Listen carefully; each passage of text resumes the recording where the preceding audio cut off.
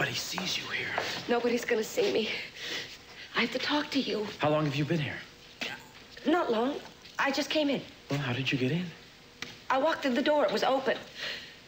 Kirk, have you heard what's happened? Well, probably, but tell me what your version is. Come on, make it quick. What's wrong? I've lost Brandon. I've lost him forever this time. How did you manage to do that? Santana's gonna marry Mason. And then Cece's gonna give Brandon to her, isn't he? Yes, you're probably right about that. What am I gonna do? You gotta help me. Hey, all right now. Look, Gina, take it easy. I warned you about this.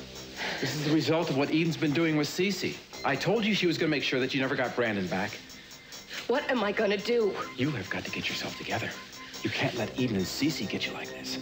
You know, if you're gonna fight them, you've got to be strong. Damn that Eden. She doesn't even have the courage to stand up to me.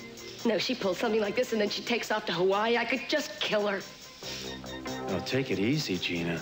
I don't think you mean what you're saying, do you? Oh, yes, I do. If she were here right now, I would kill her. But I'll tell you what I'm gonna do. I'm gonna make sure Santana never gets married. She is not gonna take Brandon away from me.